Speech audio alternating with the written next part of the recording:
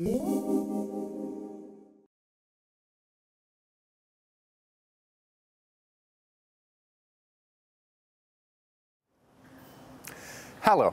my name is Alex. I'm a UNESCO Fellow at Eurac, and today I want to talk to you about the rights of nature.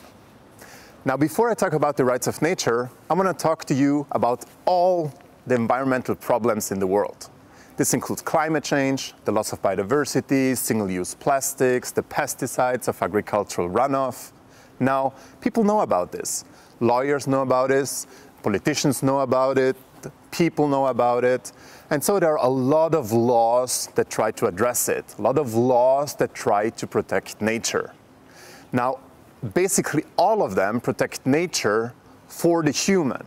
So the human is the beneficiary of environmental protection efforts. The rights of nature flip this logic and protect nature for nature itself.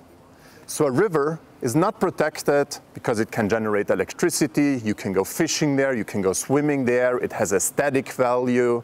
No, you can protect, according to the rights of nature, the river for the river having a healthy ecosystem so the fish and all other animals and plants can thrive there. Now you could say, okay, eventually we want to have a healthy ecosystem. That's cute, but why do we have to make it more complicated with the rights of nature? Well, the answer is that the rights of nature are not just about the results, but about how to get to these results. It's about justice. It's about the just decision-making process. And since humans are part of nature, we are also just animals, it would be unjust to not consider non-human nature in those decision-making processes. So it's really a question of political deliberation and of political negotiation. Okay, this is a crazy idea, I agree, but it's also a crazy practice. In fact, there are close to 500 initiatives in almost 50 countries all over the world. North, South America, in Asia. The United States have a ton of local regulations. Ecuador, the country in South America, has the rights of nature in its constitution since 2008. The Wanganui, the third largest river of Aotearoa, New Zealand, has rights since 2017. Europe, slowly growing. We're a bit late, but we are getting there.